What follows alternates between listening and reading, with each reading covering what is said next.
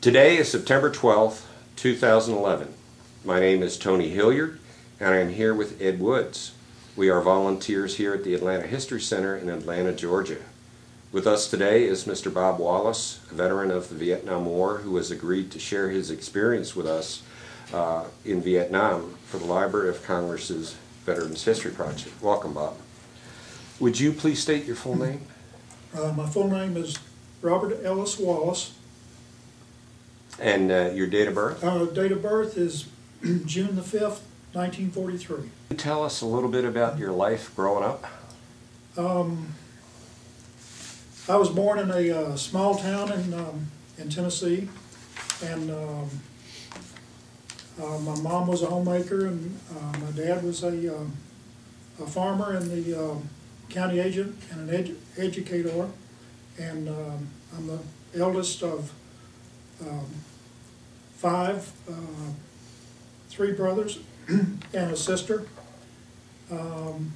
We were initially raised in a log cabin, which was that my grandfather owned near a small lake, and then we moved into a town of like 500 people when I was like 12 years old.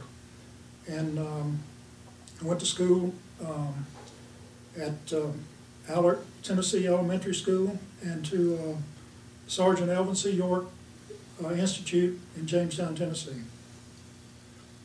And my life growing up was pretty much like anyone else in a small town. We would we'd go hiking, and we'd play games, and the church was right next door to the house, and we would babysit my grandmother for $1 a night when we were growing up, and it was just pretty much small town America. Okay. Did you enter the service from that small town? Yes, I went to college at Sewanee, the University of the South, and I was in the ROTC program there, and I learned to fly in the ROTC program, and then I entered the Air Force after the fall after I graduated in 1965. Okay. When you, in 1965, were you aware of what was developing in Southeast Asia at the time you got commissioned? I think we were all very much aware, okay. And we were all very much aware that that then, of course, we had the draft, and some people were worried about deferments and things, but it seemed like I was going to go eventually, no matter what, and I really, to tell the truth, wanted to go. Okay. Did you, once you were commissioned, what happened to you after you were commissioned? Where did you go after you got your bars? I actually had to go to summer camp, ROTC summer camp, the summer after I graduated, and then I received my commission then. And then I went to pilot training, undergraduate pilot training in Del Rio, Texas at Laughlin Air Force Base. And that course was 55 weeks. And we flew the T-41, which is the Cessna 172, the T-37, and the T-38. Was that just basic airmanship? Right. It was the basic undergraduate pilot training course is what the Air Force called it. Okay. And then after that course, you received your Air Force wings. And then the Air Force tradition is to take the first set of wings that you get and break them in half and never wear them. Is there a reason for that? I don't know what the reason is, but it's Air Force tradition. Okay. And this good friend of mine couldn't attend the graduation because his brother-in-law had been killed in Vietnam in a helicopter crash, and he asked me to get his wings and break them in half. So I did that for him too. Okay. So what happened next? Where did you go from there? After that, I went to seemed like every survival school the Air Force had. And the first one was in Homestead Air Force Base near Miami. It was Sea Survival School. And we would parasail into the water and deploy our life rafts. And we had some shrimp and some fishing lines, and we put the life raft together and started fishing out in the bay out there. So this was in the event you had to ditch at sea or Right, something? yeah. Okay. And then the next course was a radar navigation school at Davis Monthan Air Force Base in Tucson, Arizona. And it was kind of beneath our dignity as pilots to be radar navigators, but the Air Force wanted 2 pilots in the F4, and that was our assignment. So anyhow, we'd be in a simulator, and the navigators were instructing us in the simulator, and so we take turnabout flying the simulator. One pilot would fly the front seat, and another pilot would fly the back seat. And after a while, we learned that the pilot in the front seat could go to sleep, and the pilot in the back seat could disguise his voice and change commands and fly the airplane and run the radar at the same time. Okay. How long were you there? Probably about 3 months, I think. Okay. And then we went to another survival school in Spokane, Washington, at Fairchild Air Force Base, and we learned escape and evasion. And we had a simulated prison camp, and we were stuck out in the woods in the snow with nothing to eat for 3 days but a rabbit that we had to kill ourselves. So you brought the rabbit? They furnished it, yeah. Okay. And the guy that was with me got dehydrated and wouldn't eat snow, and they had to put him in the hospital. And he had to go back through the course. And then after that, went to California, to Georgia Air Force Base for F4 training. And that course was about, probably about 6 months, I would think. And that was a good assignment. It was up in the high desert, and we were always the junior guys in the squadron, and we'd fly at night, and then we'd come back in about, I don't know, 5 in the morning or so, and nothing on base was open to get a bite to eat except the airman's mess.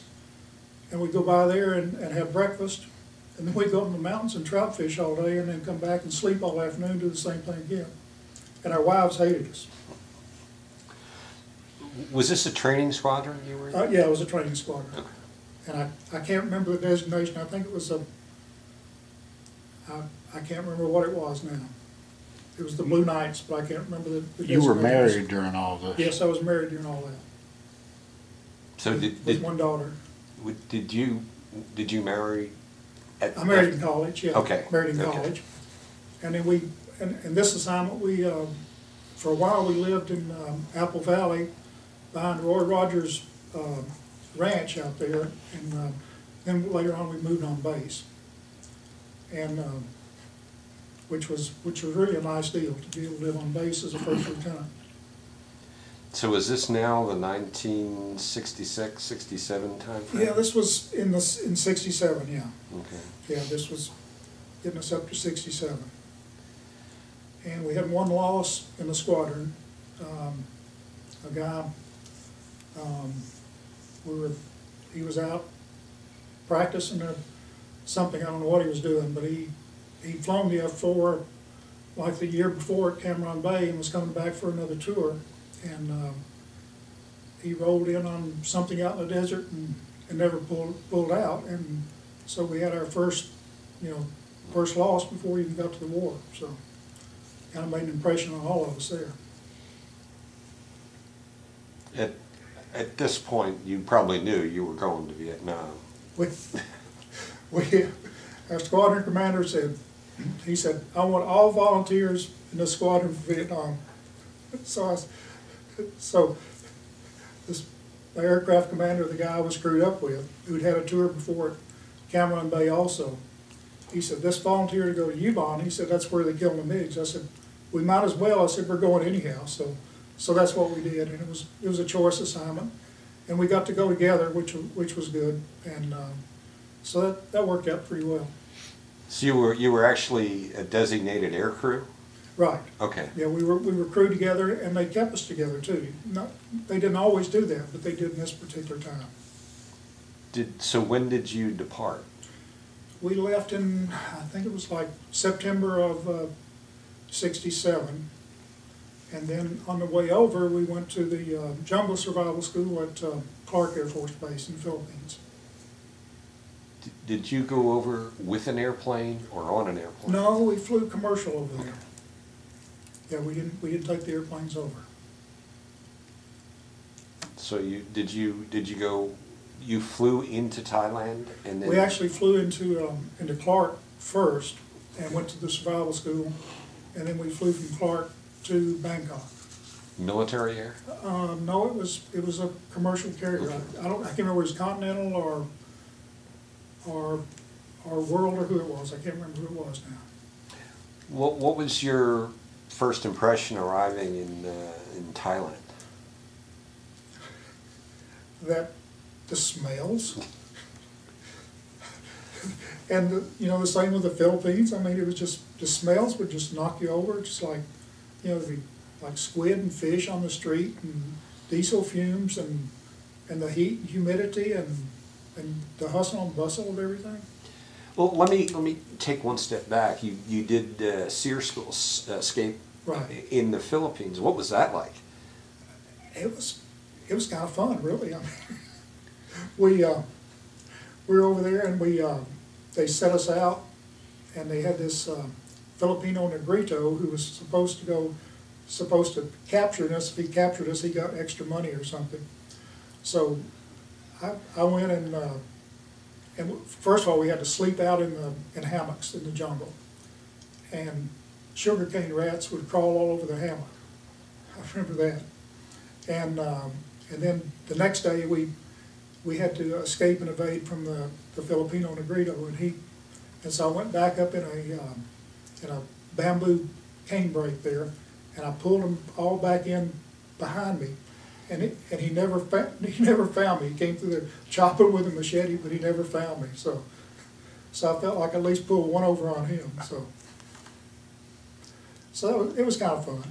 So when you arrived in Thailand, what did you do? I mean, we stayed in a hotel. I think the first night in Bangkok, and then the next day we took a C-130 up to our base up at Ubon, Thailand, up in northeastern Thailand. And on the C-130, there was a Thai Air Force officer on there, and he and I were talking on the airplane and everything, and then later on I ran into him at the officers club and introduced myself again and talked to him again, and come to find out he was in charge of the motor pool, and he said, if you ever need a Jeep or anything, he said, just let me know, and I said, well, I can't ask you to do that, and he said, no, it's no problem, just let me know. And then later on, he was a graduate of a local university. I don't know exactly where it was, but they were having an alumni party, and he asked my aircraft commander and I to come to his alumni party. You were assigned to a squadron? Yeah, I was assigned to the 433rd Tactical Fighter Squadron, and they flew F-4Ds, and the D was like the F-4C, except it had some advanced navigation and some advanced systems on it. In fact, our airplane had the same radar nose as a C did, because we had some infrared sensors on it. Did you have a break-in period or a training period in country or in the squadron upon arriving? Well, sort of, but we usually they would try to assign you to a low threat area, like over in what we called Route Pack 1, which was just north of the DMZ. And usually you do that for like, say, 5 missions or so. And then after 5 missions, you would be going what we call downtown, which is up near Hanoi, in Route Pack 6 and up around Route Pack 5 sometimes. And then the standing joke was that how do you get to go to Route Pack 6? And the answer was, well, you can't get there from here. First of all, you couldn't go unless you'd been there. And the way you got to go there was we had 5 airplanes, and the runway was so narrow that number 1 and number 2 would roll down the runway, and then number 3 would roll, and as soon as number 3 would roll, number 5 would pull into number 3's spot and be running his engines up, and 4 would roll, and then 5 would roll, then they'd all join up together. And then if one of those airplanes broke for some reason, then number 5 would take their spot, and that's how you got to go to Route Pack 6 the first time. You went as a spare, the air spare. Okay. And a lot of times these flights were, Colonel Robin Olds was the wing commander when I was over there. He and Colonel Chappie James was the vice commander, and they called themselves Black Man and Robin. And it was just a great operation. I mean, morale was just tremendous. And Colonel Olds always led the flights off, and he'd take off the number 1 airplane, and he'd take off, then they'd roll 5 airplanes, and they'd roll 5 more airplanes, and roll 5 more airplanes, and then roll 5 more airplanes, or 20 airplanes. They'd all join up, and he'd take the whole 20 ship, real low over the revetments, and the crew chiefs would stand up and cheer, and then he'd be about out of gas by that time, have to hit the tanker right over the base. So most of the time the missions started out like that if they were going to be a big mission. So how far, I guess, from the border of Vietnam were you? We were about, I think, a couple hundred miles. I'd have to look at it, but I think about a couple hundred miles probably from the ocean border. So probably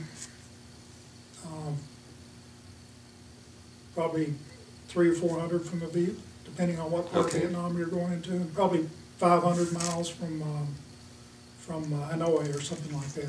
I think it's about the right distance. And we'd be topping off with a tanker most all the time on the way in, and the tanker coming back out also. Okay. The F-4 ate a lot of fuel?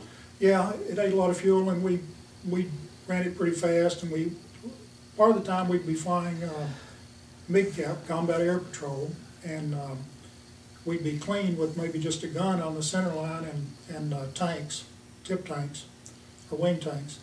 And then sometimes we'd be carrying iron bombs, and they were pretty high drag. So we varied the mission. One day we'd do one thing, another day we'd do another thing. And we had this one guy over there, we would always split the refuelings. We'd try to split as much flying as we could, and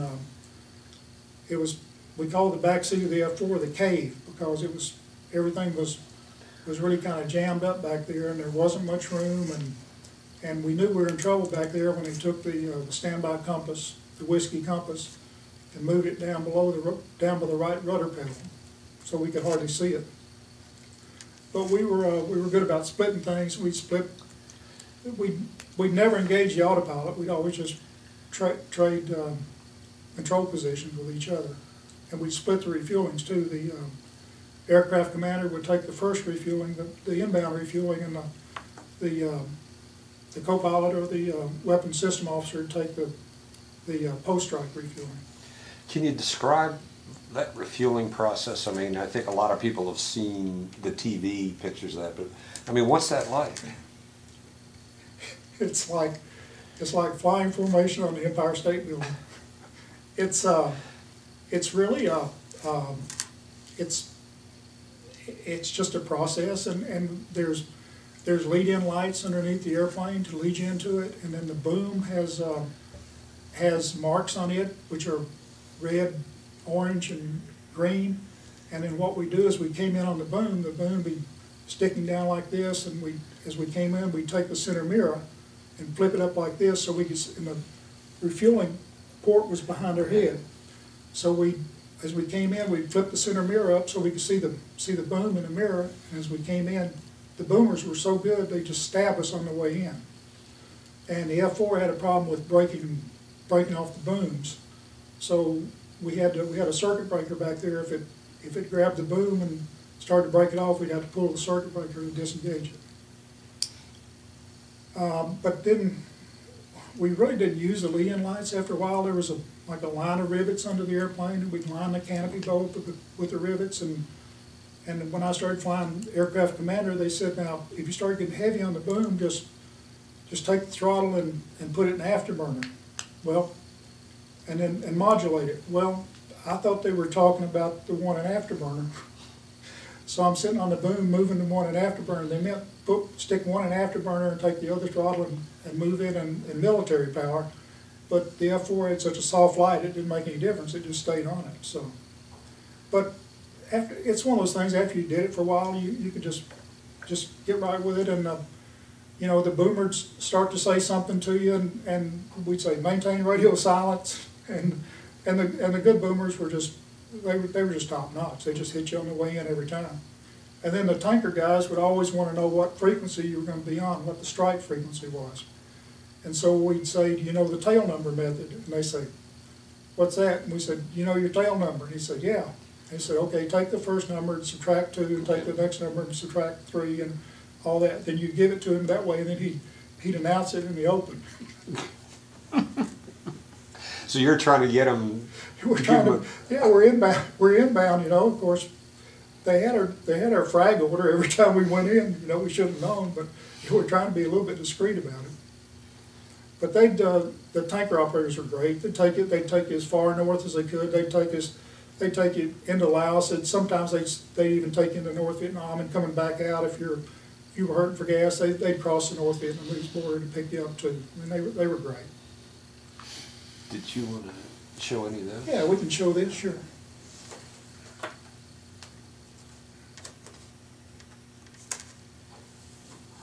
Okay, we carried a map.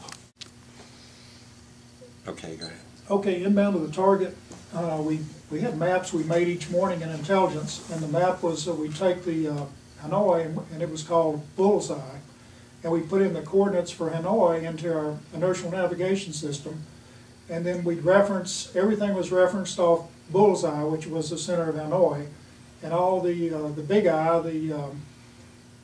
the radar airplanes, EC-121s, and the airplanes up in the sky would reference everything off bullseye from where the MiGs were.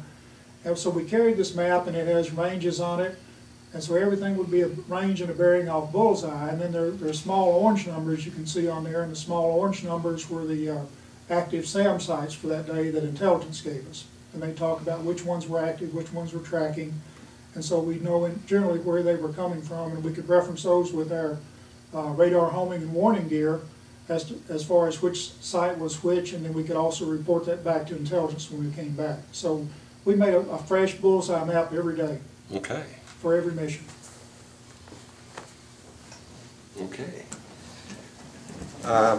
Did you want to show any of this? Oh, these are just some pictures here, and one picture is it's one of me in front of the airplane. It seemed like we were getting our picture made about every other day or something sometimes, and this is a standard Air Force photo, and this is the one they sent home, and so this one, and then we also had some squadron photos, and here are some of those, and where you can see those or not, and there's probably a lot of guys.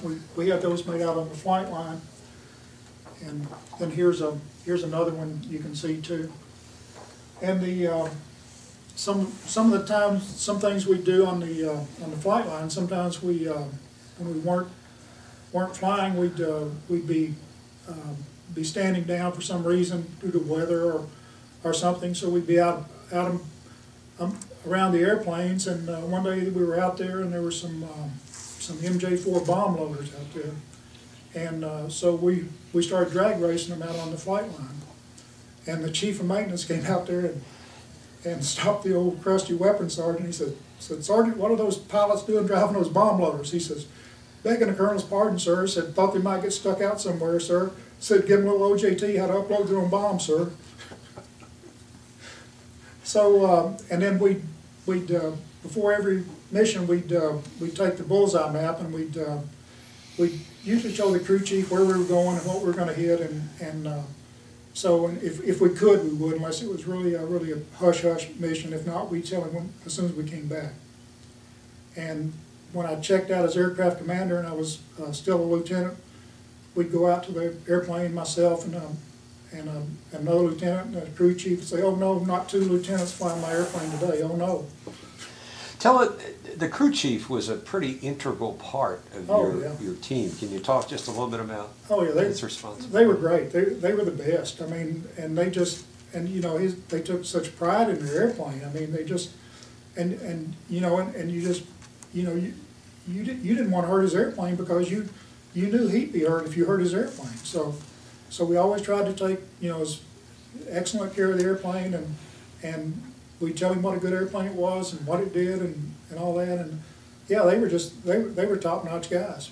And I remember one time and you got to know them pretty well. In fact, one night I was leaving the Airmen's Club, and these two airmen were there, and one bumped into the other when they started to swing at each other. And I said, wait a minute. I said, "I know you work down so-and-so in the phase dock." And said, "I know you work so-and-so and so-and-so." And I said, "We can't have you guys doing this. We can't have you can't be doing this." And so I asked one guy, I said, "Where are you going?" He said, "Well, I'm going to the club." I said, "Why don't you go in the club?" I said, the other guy, I said, "Where are you going?" He said, "I'm going to barracks." I said, No. I said, "You put me on the bus and make sure I get downtown." So we go to the front gate, and he starts to get off the bus. And I said, "Wait a minute, where are you going?" I said, "You got to make sure I get downtown tonight." And he said, "Sir," he said E3s can't go off base after midnight. I said, "Oh, okay, that's all right, go ahead." So we had, they were just... Was it a close-knit group? Oh, yeah. Were they what? They were a close-knit group. They were, yeah. And they were in, and the weapons guys were great too. I mean, you know, they were the people that armed you in the de-arming area, and you always made sure you held your hands up clear so that you didn't touch any switches while they were down there under the airplanes, because it was kind of dangerous. And a lot of times we did what was called hot refueling too, where we refuel with all the engines running too at the same time. So you didn't worry about your airplane. You knew your airplane was in top-notch shape all the time. Well, tell us a little bit about your missions and what that was like, and anything that stands out. Yeah, we had a couple, 3 different missions. We had a mission where we'd fly over and do route recce over in the lower packages of North Vietnam, and sometimes we wouldn't have a target. We'd just fly up and down roads and look for trucks and things like that, and we do that both daylight and dark.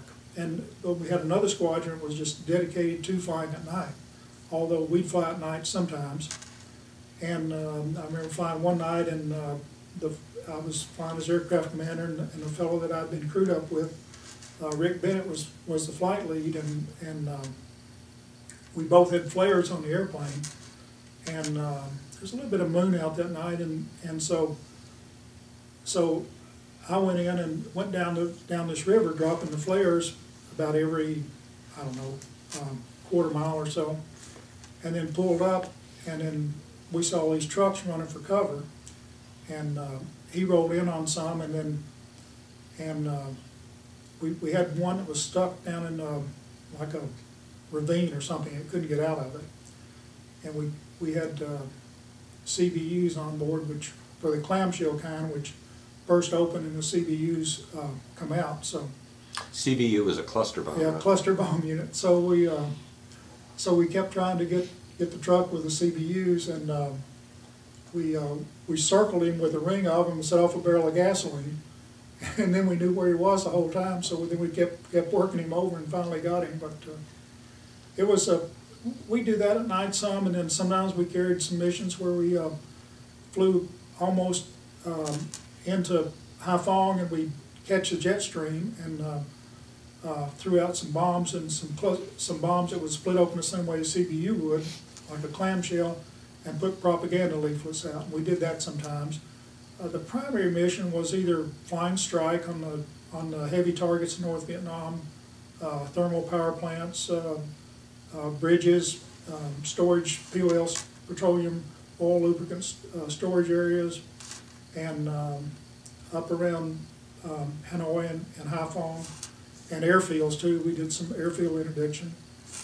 And then sometimes we'd fly MIG-cap, Combat Air Patrol, while we were on alternate days too. And then when we'd have a stand down or a truce, we'd go to targets in Laos pretty much. And there was a lot of stuff moving through Laos at that time too. And we had another mission called Combat Sky Spot, which uses a beacon, just like a transponder or a radar beacon, and then the ground controller calls your drop. And we did a lot of those in Laos too, in some areas that weren't too heavily defended in North Vietnam. You were there for Tet of '68. Yes, I was. Yeah, we supported Tet, and we were doing combat sky spots all around Tet, and it was so cloudy during all that we couldn't really get underneath it to work. So, your roles during that were close air or targets? It wasn't really close air. It was mostly trying to I think bomb the hills around there and everything, and we couldn't get close enough. The troops so close to the troops that we couldn't get underneath the clouds to work. So we were doing combat sky spots on the. Could you explain what that means at combat? It's the one where you have the radar beacon, and the radar beacon is really taken from a B-52 practice scoring range when they practice their bomb drops, but they put them on airplanes, and a ground controller tracks you, and then he calls you drop, and they feed in the computer the ballistics of the bombs, and they know your speed, and they know the wind drift, and he'd stabilize your wind drift. He'd give you small corrections right at the last minute, and he'd say, on my mark, ready, ready, ready, mark, mark, and then you drop the bombs. And we had a problem with that in that some of the bombs we were dropping had delayed magnetic fuses on them, and sometimes guys would drop the bombs and they'd look out and they'd see their wingman just vaporize as the bombs went off underneath him. So we didn't really like to drop those that way that much. Because you were depending on somebody else. I mean, you had no visual. Well, no, just because of the arming of the bombs. Okay. It wasn't stable.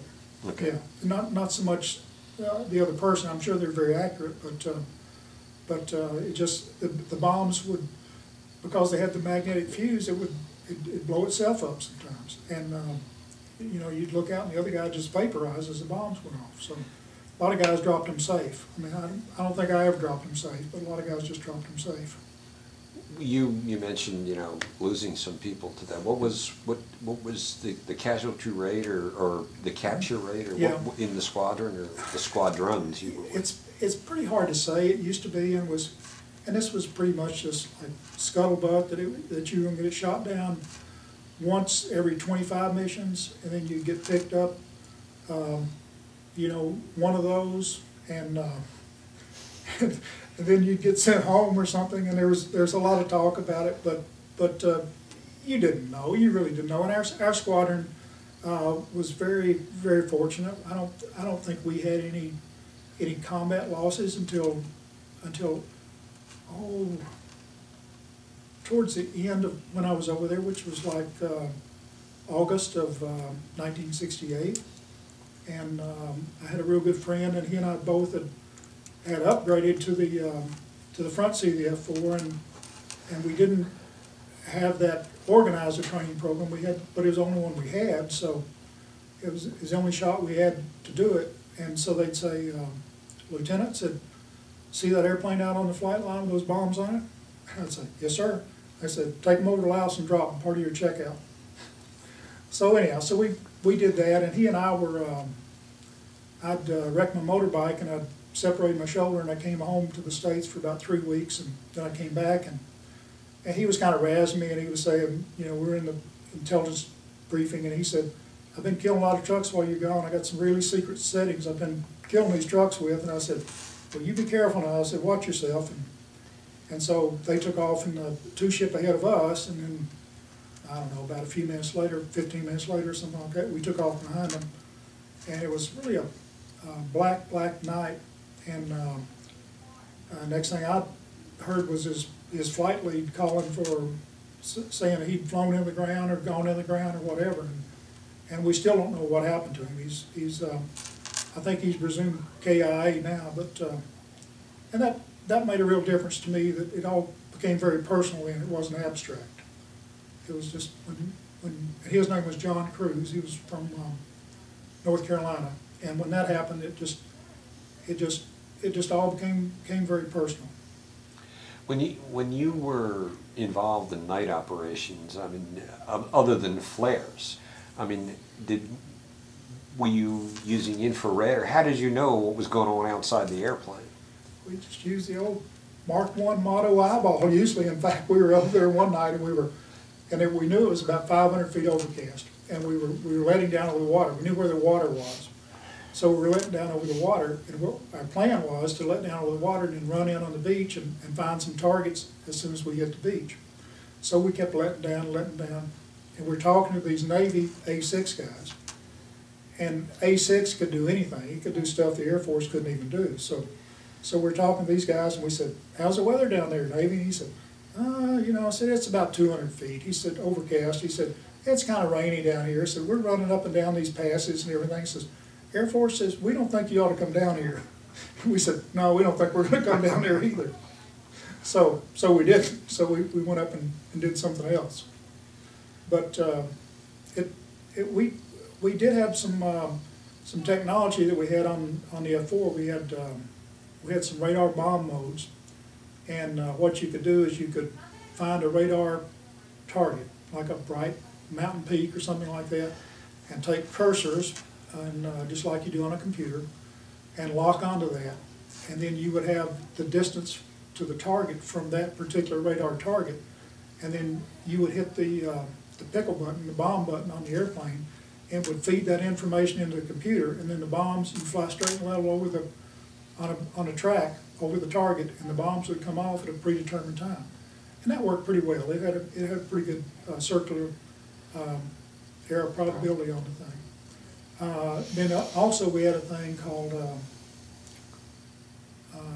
radar bomb mode, where we would lock onto the ground return, and then that would feed information into the computer, and then you would keep holding the pickle button down, and the bombs would come off when they're supposed to, and all you had to do was keep the wings level and fly over the target, and that would work also. And that worked pretty well. Most of the time we would, our tactics were like, we would just make one pass. We didn't stay around for multiple passes, because we were used to working in a high threat area, and so we would always just, and it seemed like the times when we did make multiple passes, we always got in trouble. And speaking of high threats, I mean, you're talking about SAMs, right, surface air missiles. Yeah. Did you ever get fired at?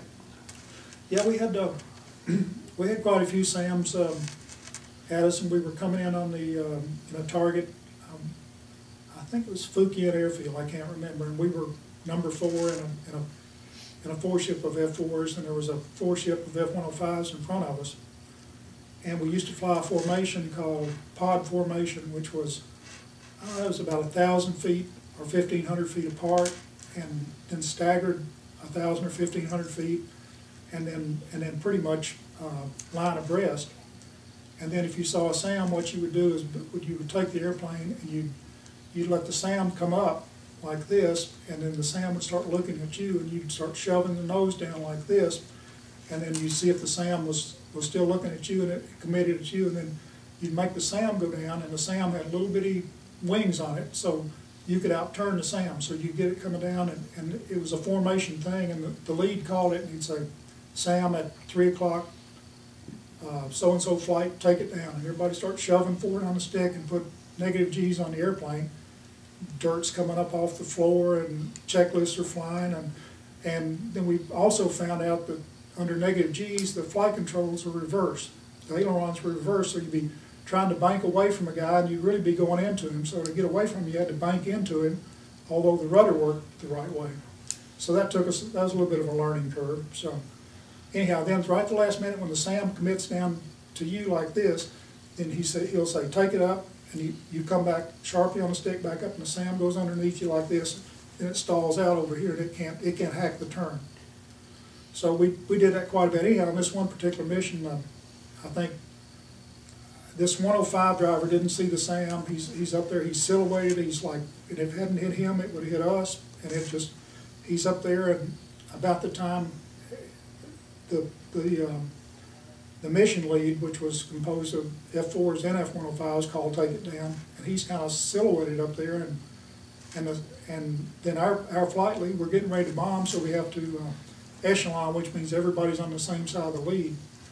And so he dipped his wing like that for us to echelon, and about that time, a SAM hits the F-105 in the left wing root, and he just goes in like that, like a crippled duck right in front of us. So we came back and we're debriefing, and Major Bill Kirk, who's later on General Bill Kirk, was the flight lead, who he later on became the commander of Air Force in Europe. He said, well, that's one way to get away from a SAM, said duck under your leader. So we said, well, you gave the signal. He said, yeah. How long of a period did that take? I mean, what are you talking, how many seconds, minutes, whatever you're talking about with the SAM? Oh, it's less than, say, 10, 15 seconds, I'd say. Okay. It's hard to say. I mean, it all depends on where it is, but the one you see you could avoid. It's the one you didn't see. And if you're flying above an undercast, it could pop right up through the undercast and get you. But the F-105 drivers, they were our heroes. They were going in on the SAM sites. They were the first ones in, the last ones out. And they were in, every time they try to get them to shoot, and then they'd shoot them. At what speeds were you traveling? Roughly about 500-600 miles an hour, something like that. It kind of all depended. It was there's this story going around about this 105 driver, and he's executing the target, and his buddy's talking to him. They talk to each other a lot. He said, "Where are you, Jim?" He said, I'm up here. I'm crossing the Red River." And he said, "Okay, I'm coming up. I don't see you." And then he asked him again, said, "Where are you now?" He said, "I'm crossing the Black River." He said, "I'm coming up behind you, but I don't see you anywhere." So he asked him again, said, "Where are you now?" He said, "I'm almost at the Laotian border." And he said, "Jim," he said, "how fast are you going?" He said, 1,000 miles an hour. But usually we fly about 600 or something like that. 500, 600, it depends on what, usually maybe a little slower going in, a little faster coming out. Did you ever have any experiences with MiGs? Yeah, we had some come up, and when we fly cap, they'd come up, and we tried to, we had a misunderstanding to start with the F-105. We were supposed to protect them, because if they could make it into the target with their bombs, they could finish the mission. And then they were fast enough to outrun the MiG on the way out. They were just coming in, they were so heavily laden they couldn't turn and maneuver with the MiGs. So they'd be calling the MiGs out to us, and what we do, we'd be like outriggers on the F-105s, and we'd break off into the MiGs, because they were up pretty high, around, 35,000, 40,000 feet or so, and flying a three-ship, it's East German formation, and then they just go right through the strike force and fire off some heat-seeking missiles and just break for home is what they do before anyone could catch them. So what we would do is as soon as we knew where they were, as soon as they started, before they even started turning in, we'd turn into them. And the 105 drivers would get a little anxious about that. They thought we were deserting them, and then after we got them educated as far as what we were doing, they were okay with it, and it started working pretty well. And that was like when I first got over there, but things were starting to work pretty well with them. What was there a memorable mission or experience? We had one, and it was really supposed to be a low threat area. It was around Chapon in Laos, which was a storage and a transit area, and I was just checking out as a night checkout for me, and it was just about dusky dark, and I think the flight lead was Lieutenant Colonel, and he was getting his lead check out, and so we called for a target, and they assigned it. They said, do you want this target? It's so many gun positions, active tracking, and And all the old guys over there told me was never get in a contest with you against a gun. Said you're going to lose every time. Anyhow, the flight lead said he wanted the target, so we went in and so I said so he had, I think he had cluster bomb units on board, and so he was going to go in first and kind of get their heads down. And then I was going to go in with some iron bombs.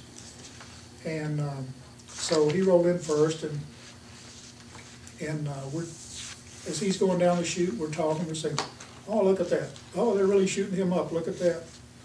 And then it's about time for us to go in, so we roll in, and it's just like you take a water hose, and the tracers just swung to us, off him to us. So we're pressing and pop the bombs in, so then we pull off target to rejoin with him. I looked down and said, oh, I said, that's really great. I said, you put the cluster bombs, the CBUs, right on top of them.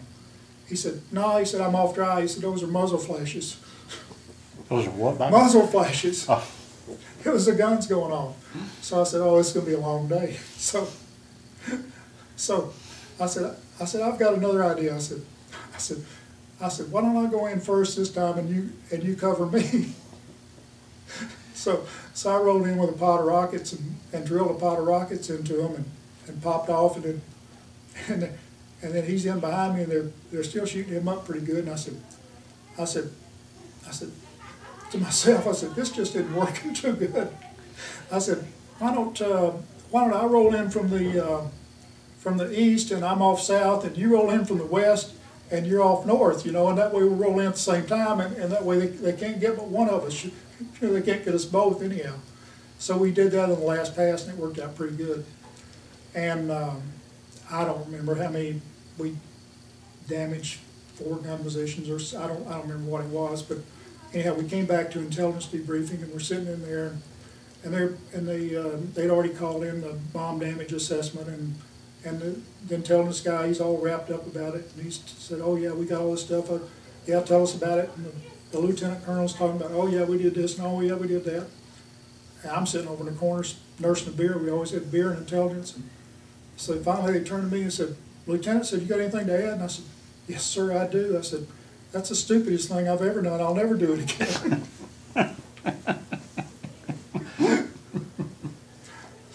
So anyhow, there's been some songs written about Chiffon. I think Chip Dockery's got one. I don't know who all else has.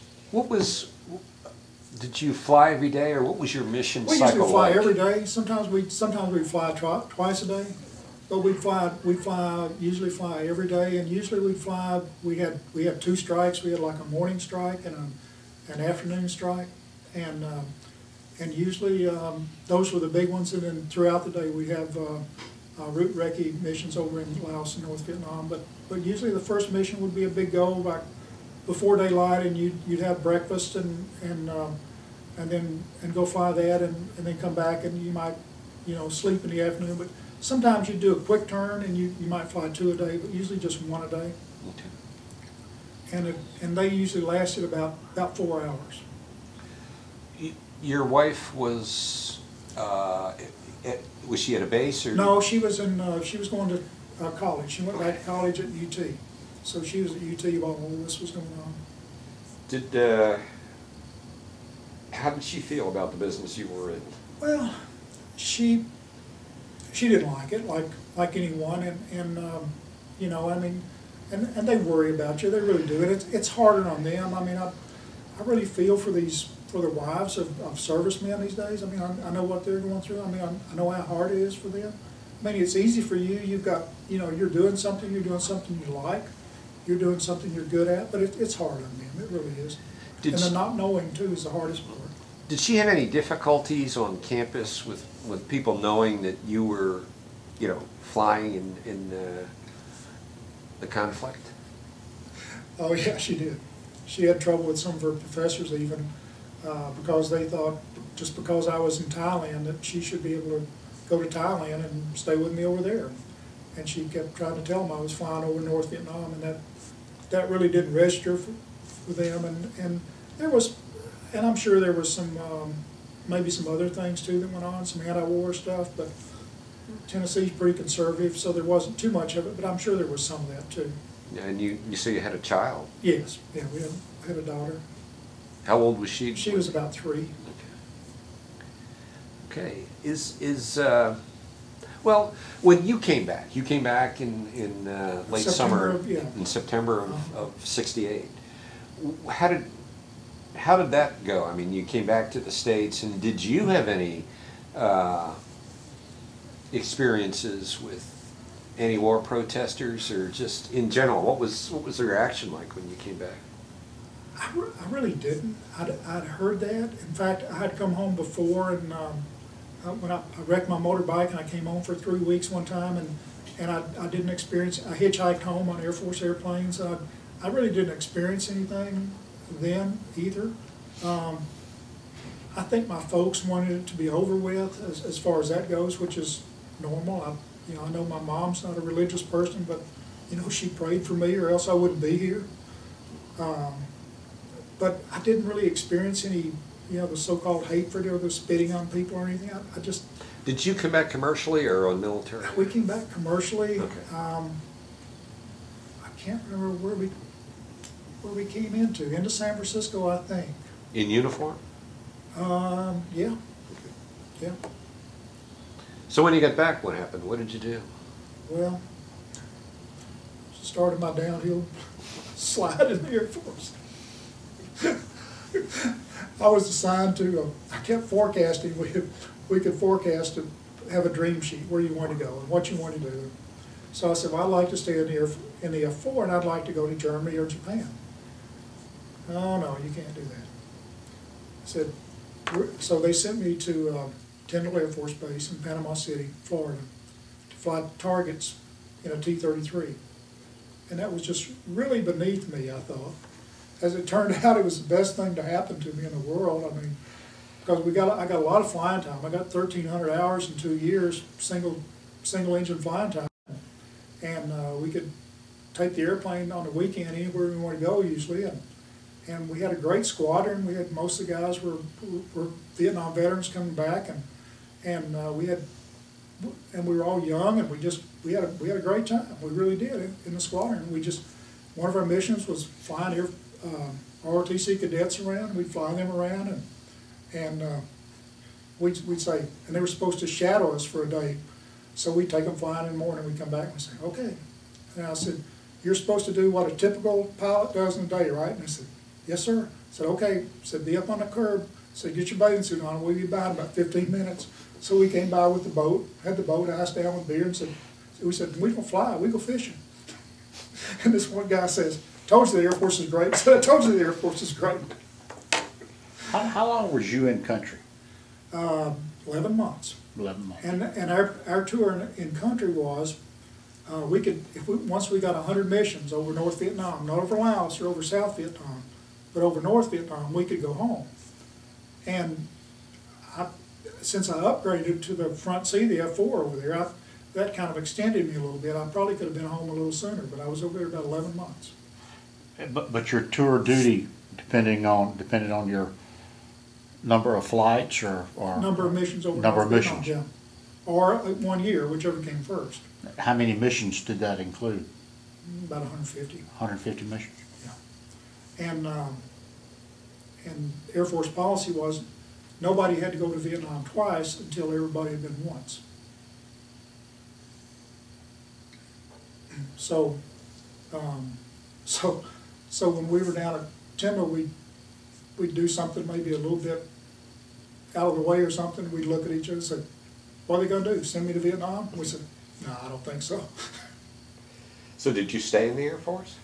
No, I stayed in for 2 more years, and I kept forecasting to go back in the F4, and they kept denying it. They told me if I kept my nose clean, that I could have an F-106 to Minot, North Dakota. And I said, no, I don't think so. And they had another deal. They said, would you guys like to fly the F-102? We said, sure, we'd like to fly the F-102. They said, okay. He said, you can fly the F-102, and you'll get a new commitment to the Air Force, and it'll extend you for 5 more years. And we said, no, we don't think we want to do that. We said, why don't you just check us out locally so we don't get a commitment? I said, no, we can't do that. I said, well, they said, we've got an approved school with this thing out in Texas. We said, okay. So we'll go to school and we'll take our leave time and go to school so we don't get a commitment. Oh, no, you can't do that. I said, okay. I said, why should I be a target at 43,000 feet when I can be one at 35? I said, no, I don't think I'll do that. So it was looking like a dead-end street. And so we had a dream sheet there, and I'd put, they say, where do you want to go? And I'd say, I'd like to be assigned to the embassy in Bolivia, and because they flew P-51s, and they kept denying that too. So it was, things just weren't going to happen. So I'd had the best of everything, so it was just a good time to go. And in fact, when I got to the squadron, no one would speak to me until I put my papers in to get out, because they were all getting out too. Most of the guys were. I mean, it didn't bother me. I was a regular officer, and I was having a good time, and I was going to see what it brought, but it just wasn't going anywhere. And I worked in the command post as an additional duty. That was one of the things I did. So then I got out of the Air Force, and I worked as a management consultant in the apparel industry for 2 years, and doing like industrial engineering work, motion time study, and my degree's in economics, so I was kind of working out of my field anyhow. And then I meanwhile joined the reserve out at Dobbins, and I flew the C-7 Caribou up at Dobbins in the reserve. And then I got a job with Delta in 1972, and I stayed with him ever since. So things have a way of working out for the best. I mean, you never know how they're going to work out, and I couldn't have predicted that, but they worked out well. And so I got to fly for 32 more years, so it worked out good. You retired from Delta? Yes. As a pilot? Yes. What about your family? Tell us a little bit about your family. And you still have one child? Or? We have two. We have 2 daughters. One is the older daughter, Lori, she's a teacher up in Cherokee County, and a 4th grade teacher. And my younger daughter, Stephanie, is a nurse practitioner up at Kennestone Hospital, and she's not married. My older daughter has 3 children, okay. A boy and 2 girls. So they've turned out well. Okay. At the end of the interview, we ask you if this is free time. I mean, whatever comment you would like to make for posterity, we'd like to hear it. About the war or whatever. I mean, it's your. I think one of the things that was, and it's really selfish to say this, but one of the things I really liked was just living each day. And I know when I got my Christmas presents, I opened them up as soon as I got them, because I didn't think I'd be around to open them up. And it's just like, I know all that sounds like it's all about me and everything, but I mean, it's not a bad way to live. I mean, you just live each day to the fullest, and that's what you do. And I don't like the bureaucracies and all those things. I still don't. So, but I love the flying. I mean, the flying was great, and I love being able to fly the front seat of the F-4, and we practice tactics. We had an Australian squadron over, and we practice against them, and they had F-86 Sabres, which is a F-86 with a Rolls-Royce engine, which is a lot like a MiG-17. So that was good training. So it was just a great time. It was just like being in college every day or something, but it was for real. And you just have to know that things there are going to be losses, and they're hard to accept those.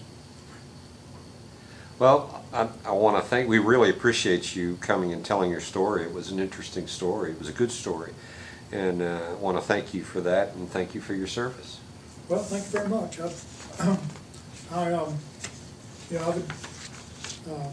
think thing of it is, it's like Robert E. Lee said, you know, he said, it's a good thing that war is so horrific. Said if it weren't, we would grow too fond of it. True.